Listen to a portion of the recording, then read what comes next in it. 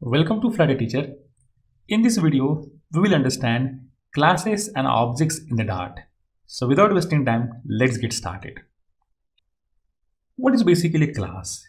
A class is blueprint of an object. Then what is an object? Object is an instance of class. The concept class and objects are interrelated with each other. We can also say an object is the real world entity. So whatever thing that you see in the real world is actually an object. For example, the book, the pen, pencil, customers, employees, all these are the objects. Consider you are creating a software or application for a specific college or the school. In this case, the student, staff or the teachers, exam, results, assignments, all these things are actually the objects. Just imagine that house is actually an object. So before we construct the house, what we have to do? We have to construct the map, that is the blueprint for this specific house. So in this case, the map or the blueprint that you create before constructing your house is actually a class. So I'm just trying to explain that the map that we create is actually acts as a class, and whatever house that you construct using this particular map is actually an object. Thus I can say class is the logical view of an object. We can also say class is actually a template that determines the properties and behavior of an object.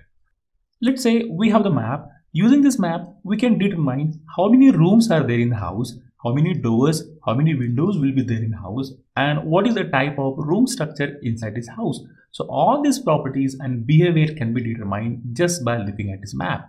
So in this case, the class is actually a template that contains the properties, that is the data, and behavior means the methods inside the class determines the behavior of an object. And we can also say class is a user-defined data type. I must say class is actually a data structure that allows us to encapsulate the data and the methods that performs operations over the data in order to keep it secure from outside the world. Let's look at the syntax for creating class in the Dart. In order to create a class that has given a keyword called class, thereafter we have to specify name of the class. A class name in Dart always starts with capital letters. In case of multiple words, the first letter of each next word is written in capital letters. The definition of class is enclosed within opening curly bracket to closing curly bracket. Class basically contains the fields, that is the variables. So it might be a static variable or it might be the instance variable. It contains the method. It can also be an instance method or it can be a static method. Then we can have the constructors, we can have the getters and the setters. Look at this example. I have a class called student having two different fields, roll number and the name, and having one method called study. Let's look at the syntax for creating an object. For this, we have to specify class name, then reference name is equals to the class name along with the pair of parentheses. The class name and parentheses that we specified here is actually the constructor. From Dart 2, it's optional to specify a new keyword while creating an object. Just look at this example. Here we have class called student, and in order to create the object of the student class, I can simply write student as is equals to student, or I can write student as is equals to new student. So in this case, the student that I have written here is actually the name of class. The as is the reference, or you can say the variable that stores the address or hash code of an object, and the student with bracket is actually the constructor that the student class will have. Let me create a class called person that contains two different fields such as string name and int age. For this name and age, Dartpad is giving me an error.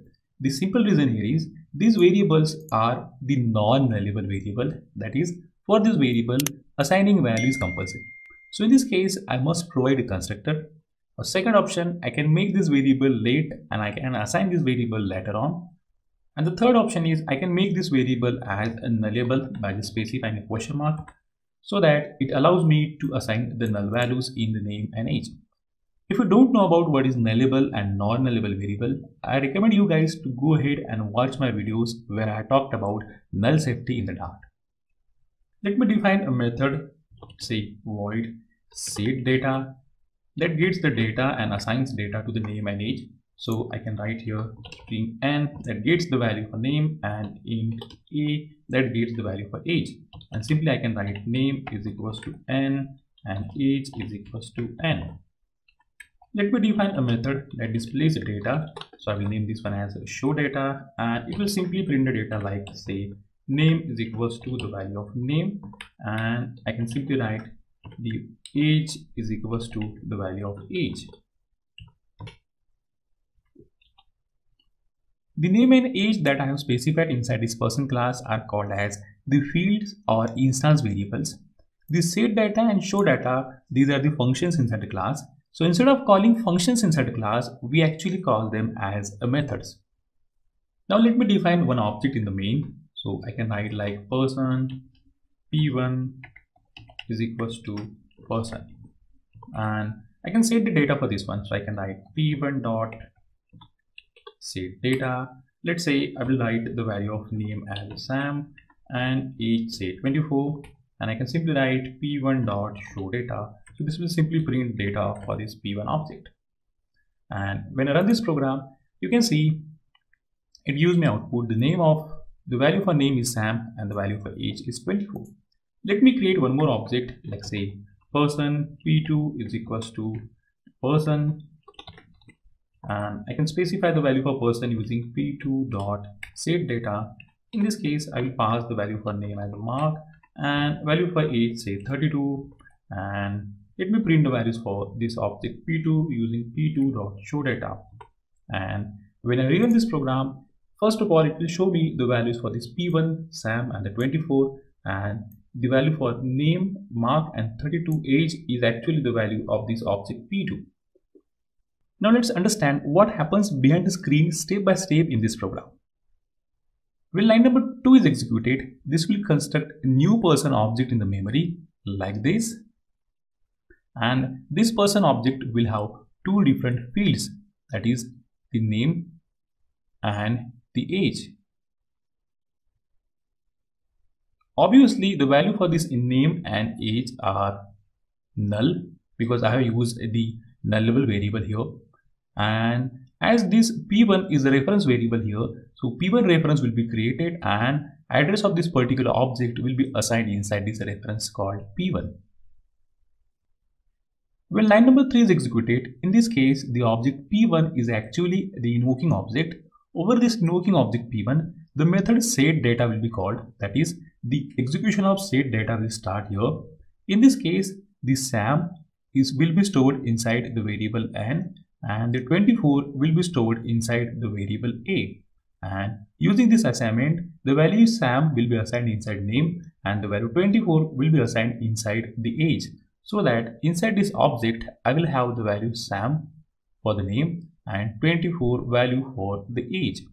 That's the reason for line number 4, when I'm invoking p1.showData, so in this case also p1 is invoking object over which showData will be called, so that the execution of showData will start, and this will simply print the value of name and age over the screen. In this case, the value of name will be Sam for p1 and value of age will be 32. So this is how I will get the output for this particular object called p1. Of p2, when line number 6 is executed, again new object of this person class will be created like this, and this will also have two different fields, that is the name and the age. So let me write here properly the name, and the next one is age. Obviously it will be blank because I have used the nullable variable here. And now the reference of this, that is the address of this, will be stored inside the another reference variable called p2. So the hash code will be assigned inside this variable called p2. In line number 7, I'm calling p2.setData. So in this case, p2 is an invoking object over which setData will be called, and the value mark will be assigned inside this variable n, and the 32 will be assigned inside this a. So this will perform the assignment of the value mark in the name and 32 inside the age.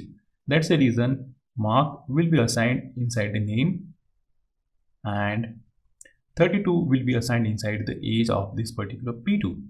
And when line number 8 is executed, again p2 is an invoking object over which show data method will be invoked, and the show data will simply print the value of name and age on the screen, and that prints the mark and 32 for the object P2.